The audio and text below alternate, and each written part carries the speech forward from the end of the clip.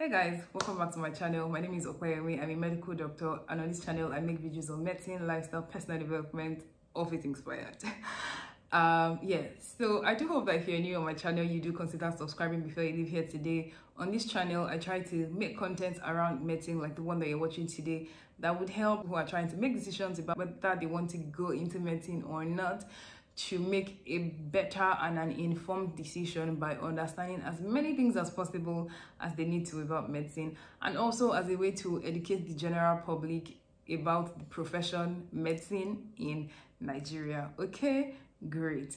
So I'm going to dive into today's video, and as you can tell from the title, in today's video I'm going to be discussing two things with you guys today. The first one being talking about the Nigerian doctor titles, and second one being talking about the specialty pathway in Nigeria. Guys, if I had a penny for every time that somebody asked me what my specialty is when I was about to finish medical school, or when I finished medical school, I would be so rich. And I understand the confusion. It's because a lot of people have seen movies like Grey's Anatomy, Chicago Med, where specialty training is different from what it is in Nigeria. And they just expect that, oh, once you finish all together, you would be like a specialist, okay? But unfortunately, that's not how it works, and I'm going to be explaining all of that to you in today's video. So starting off with the doctor titles in Nigeria, the first thing is that when a doctor finishes medical school, which is ideally 6 years, but then we know it's Nigeria, it can be longer for several reasons such as strike, but ideally 6 years. The doctor has to do something called a housemanship or an internship or house job, and usually house job is for 1 year, and it's basically when a doctor works under the supervision of more senior doctors, okay? And so a doctor who is doing internship is called a house officer, and usually house officers are like at the bottom of the food chain. So that's the first title that you need to know. So if you hear, oh, I'm an house officer, it basically means, oh, I'm a doctor who just finished medical school, who is in her first year of training and basically trying to learn the ropes of clinical medicine. So what then happens when a doctor finishes internship here? The doctor goes on, actually, when working as a house officer, you're under provisional license. You don't have a full license by the Medical and Dental Council of Nigeria. So during your rotation for house job is when you get to rotate through the 4 major specialties in medicine, known as pediatrics, obstetrics and gynecology, internal medicine, and surgery. And so while the doctor rotates through all of those specialties, the person is going to get signed and graded. And so it's when the person is signed and graded that the person then goes back to Medical and Dental Council of Nigeria to get the full license if the person does qualify. So when a doctor gets their full MDCN license, they become a medical officer. So I hope that is clear enough. So the first thing is house officer. Up next is a medical officer. So medical officers are basically the commonest titles that I'm sure many of us have heard, or probably not, because we probably don't even notice. We just hear, oh, I'm a doctor everywhere. So for example, I'm a medical officer. And yeah, so a medical officer can then now decide, okay, do I want to do specialty training or not? If a medical officer decides not to do specialty training, the person remains a medical officer and can rise up the ranks as a medical officer, becoming a senior medical officer, chief medical officer, I think principal medical officer, senior medical officer, chief medical officer, thereabouts.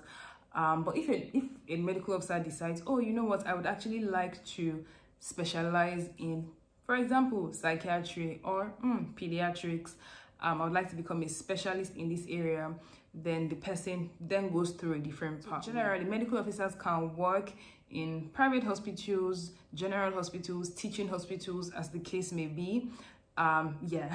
So if a medical officer decides to go into specialty training, what typically happens is that such a person has to sit an exam called a primaries exam.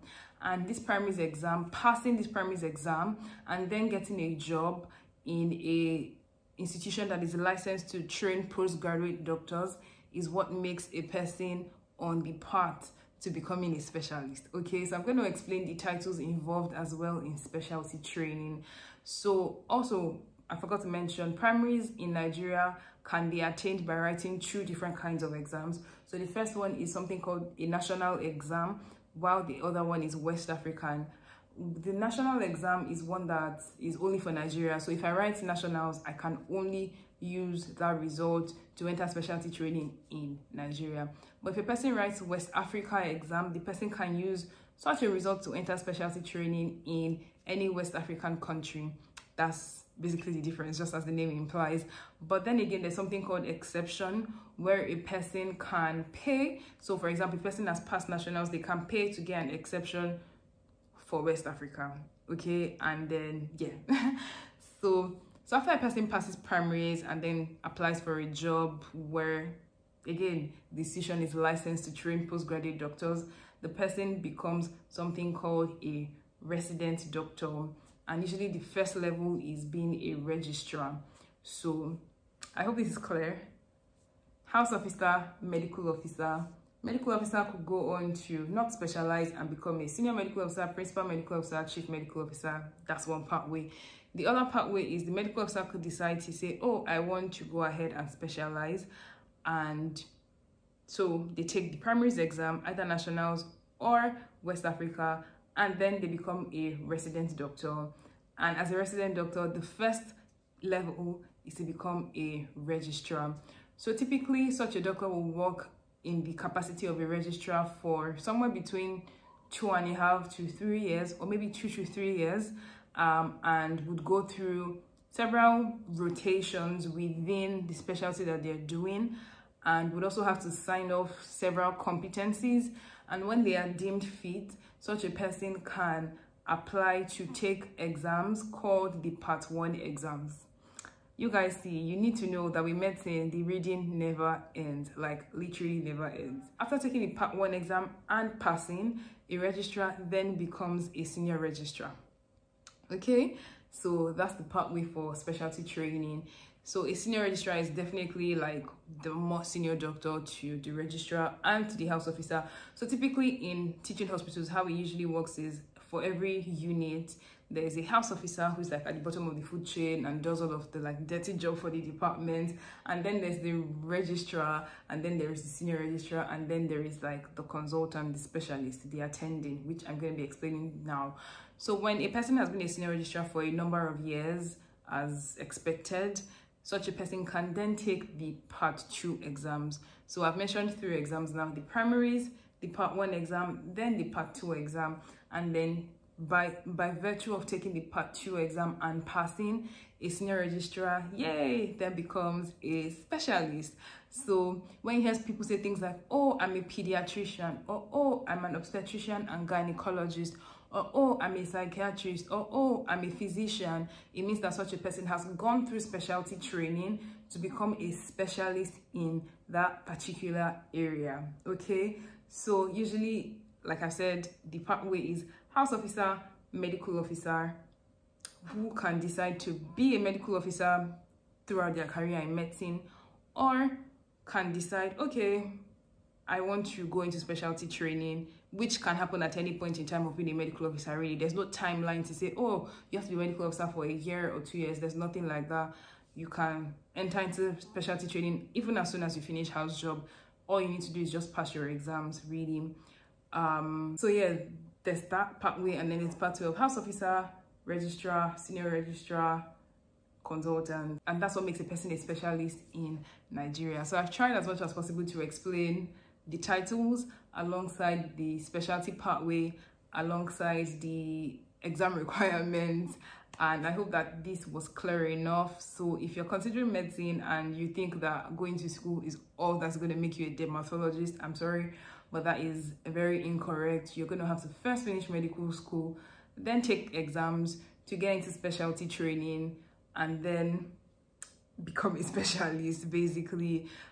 So the only difference between this and medical school is the fact that you're actively working, you're actively earning a salary, and you're working in the capacity of a doctor at the same time. So that's what makes all the difference over here. So I've tried to explain this pathway and titles as much as I can, and I hope that this was helpful to you. And in my next medicine video, I'm going to be talking about how much each of these doctors are paid, because of course your salaries vary for each level of medicine. So I'm going to do a breakdown of how much doctors are paid and talk about why jackpot is a thing among doctors. So if you'd like to see that video, definitely let me know, and I hope that you enjoyed today's video as much as possible. If you have any questions, as always, please ask down below. And I like today's video's vibe. I'm standing, I'm making this video cause I need to get it out. So I hope that you guys enjoyed this video, and I hope to see you guys in my next one. Bye.